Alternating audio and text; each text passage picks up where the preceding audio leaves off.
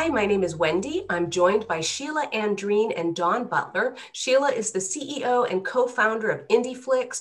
Dawn is the lead professional learning specialist at Learner's Edge. We've got two courses that feature films by IndieFlix: Anxiety Awareness, Empowering Students with Help and Hope, and Exploring the Impact of Social Media. Dawn, can you talk to me a little bit about why we would pair a film with a course for continuing education for teachers? Well, with knowledge comes power, right? So if you have these two films that are incredibly well done in terms of offering strategies and really keeping things on more of the neutral to positive side about these two very difficult subject matters. I mean, social media, not a lot of people outside of a certain generation are really engaged constantly with it. And then with angst, 73, for instance, 73% of teenagers think that anxiety is a really big problem in their lives. And so and we're seeing it even more with COVID, really.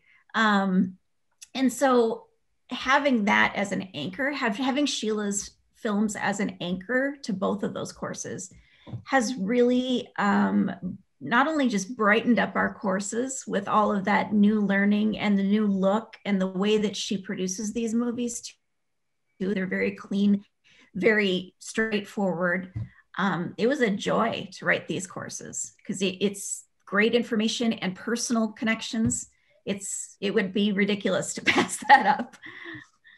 Scilla, tell me, what do you think about pairing your work with a course, or what other opportunities are there to extend the experience of viewing Angst or the like movie?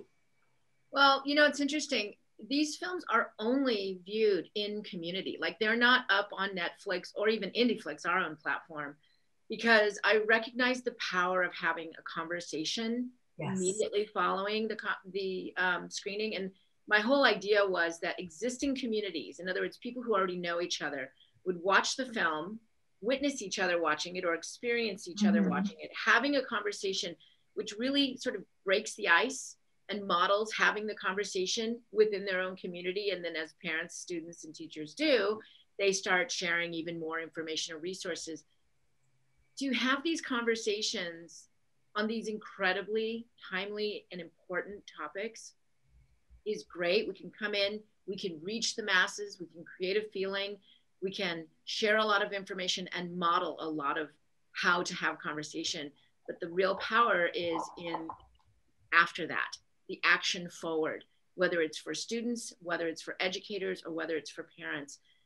We won't be able to scale and sustain that scale if we don't have those action items after. And so that's why, honestly, the course is, it's the perfect marriage, and it's the right thing to do. It's the most responsible thing to do. Scilla, you should actually talk about the first question you ask at an angst discussion. Oh, yeah. So having had, you know, I think Angst has had over 10,000 community screenings in schools and now corporations and organizations spanning 90 countries. And I will tell you that the number one asked question in every Q&A, and for the last year or two, I was traveling on a plane and all over the place in person.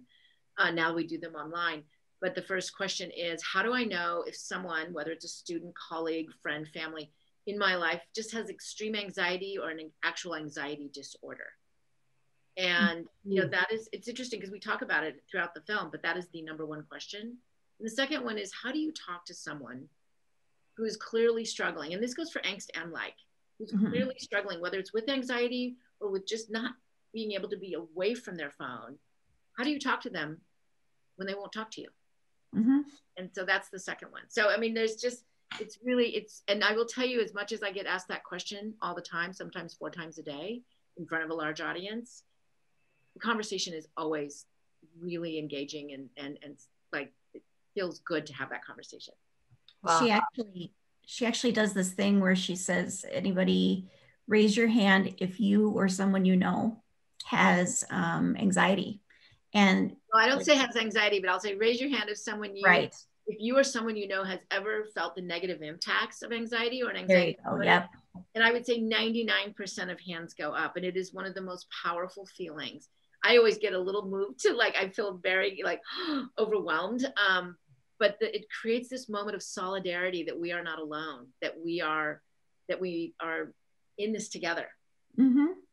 Well, Dawn and Scilla, I'll say that the questions you've raised here will definitely prompt good educators like me to get involved with the course. And we'll share that the course offers information about arranging for a screening. So all of the things we're talking about right now and discussions around these critical questions are at your fingertips. And we will look forward to seeing you at a screening, or we'll see you in class.